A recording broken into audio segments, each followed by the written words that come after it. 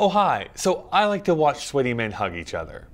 I also like wrestling. WrestleMania 34 is this weekend. I know, okay, I get it. It's weird for an adult to really be into people who pretend to fight each other. Not as weird as a friend of mine who has somebody pay him to wear shoes for what is apparently not, but absolutely has to be, sexual gratification. That is absolutely a true story, but not what this video is about. I've tried to make this video before. It's a part of myself that I intentionally hid from every online platform I was part of for many years. So if you want to tap out right now, I get it, but I think it'll be an interesting conversation. First, I'm going to take you through my first wrestling memory and why I fell in love with it, why that love deepened and then faded away, and then raged back into prominence. I'm using a lot of different words there that mean that I'll probably have to make this video not safe for work. I was 5 years old, laying on the couch, cuddled against my mom. It was a warm and cozy scene, except for one thing. The Mega Powers were exploding before my eyes, and I was devastated. For those of you, probably most of you, who don't know, the Mega Powers were a tag team of Hulk Hogan and Randy Macho Man Savage, probably two of the biggest, if not the two most famous wrestlers of the late 80s. There had been miscommunications for weeks between these two egos, but it came to a head when Miss Elizabeth, Savage's girlfriend, was knocked unconscious at ringside. Hulk, being the eternal gentleman, carried her to the back, leaving his partner all alone in the ring. After the match, Savage was furious and attacked Hogan and insulted his intentions. So yes, the claims that wrestling is nothing more than a male soap opera might be very true for a young boy who, probably through some type of testosterone osmosis, already knew who all these wrestlers were and their backstories. This was devastating. There is a clear similarity between wrestlers and superheroes. Both are these larger-than-life personalities. Everything is ratcheted up to 11. The spectacle and the intensity are what first drew me to this combination of sport and entertainment. I mean, there's no better example than when The Undertaker locked the Ultimate Warrior into a casket. They made it seem like he was suffocating and would surely die if he wasn't rescued in time. I remember fighting back tears as a young kid. In the 80s and for decades before that, wrestling had a specific format in North America. It didn't really matter the organization or federation. There were good guys, called faces, and bad guys, called heels. Often there would be a storyline that would cause a good guy to go bad or vice versa, but each match was a blow-off of some sort of feud that involved a good guy battling a bad guy. And if you can remember, the 1980s was a good decade for wrestling. Vince McMahon had his WWF go national. Instead of staying in a regional format, which wrestling had done for a few decades, wrestling was popular. Hulk Hogan was a household name, and wrestling events were making serious cash. By 1993, that was evaporating. Hogan was interested more in making movies, something he probably should be labeled a domestic terrorist for, but people's excitement was waning. Nobody was coming in to fill Hogan's shoes, and I think the most important reason, audiences were becoming less enthusiastic about simple good versus bad storylines. I remember still watching wrestling during this period. It was rough.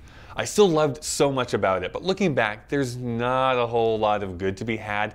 The situation was pretty dire. But what can happen when your back is against the wall is you start to innovate, which is why Vince McMahon opened up an edition of Monday Night Raw, their weekly TV program, by saying this. It has been said that anything can happen here in the World Wrestling Federation, but now more than ever, truer words have never been spoken. This is a conscious effort on our part to open the creative envelope, so to speak, in order to entertain you in a more contemporary manner. Even though we call ourselves sports entertainment because of the athleticism involved, the key word in that phrase is entertainment. The WWF extends far beyond the strict confines of sports presentation into the wide open environment of broad-based entertainment. We borrow from such program niches like soap operas like The Days of Our Lives, or music videos such as those on MTV, daytime talk shows like Jerry Springer and others, cartoons like The King of the Hill on Fox, sitcoms like Seinfeld, and other widely accepted forms of television entertainment. We in the WWF think that you, the audience, are quite frankly tired of having your intelligence insulted.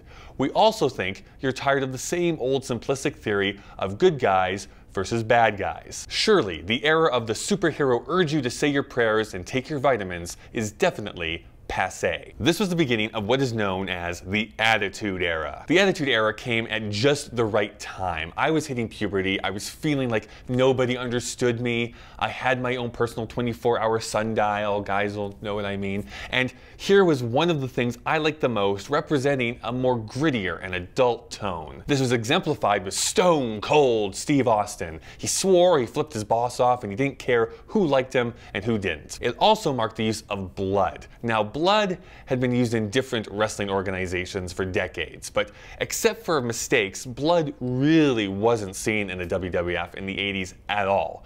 Now, all of a sudden, people were being busted open left and right. It was violent, it was visceral, and it pulled me in even further. The idea of live performance has always excited me. It's partly why I enjoy theater so much. There's no safety net, no trying it a second time. Wrestling is essentially theater in the round. The stage is in the center of a gaggle of people. And the athleticism is a mixture of Cirque du Soleil and hand-to-hand combat. It truly is a unique art form.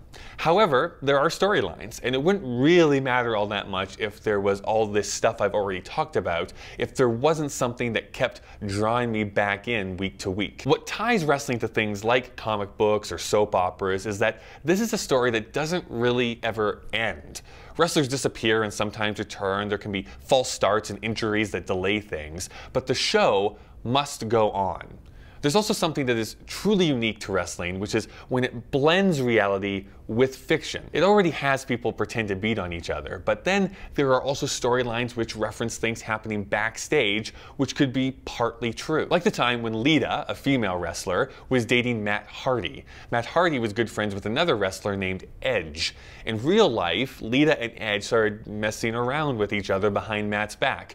When that was discovered, of course, Lita and Matt broke up, but then they used that as a storyline where Matt would have to interact with his former friend and former girlfriend and relive the painful mess of the breakup, which is just all kinds of messed up. When I went off to university, I just became busy with schoolwork that wrestling sort of took a back seat. Plus, I was embarrassed to bring it up with the new friends I was making, but it was a good decade before I was drawn back in. I would dip in every now and again to see what was going on. I might have even watched the occasional WrestleMania, but I was certainly not watching week to week. And I should mention that while I knew about other wrestling organizations, I really only paid attention to the ones in the United States and Canada. But there is a deep history of Mexican wrestling called Lucha Libre. There was shoot wrestling leagues in other countries where people were actually fighting each other. And then there were also comedy wrestling organizations, which is an art unto itself. But what really pulled me back in was NJPW, New Japan Pro Wrestling. It looked something like this.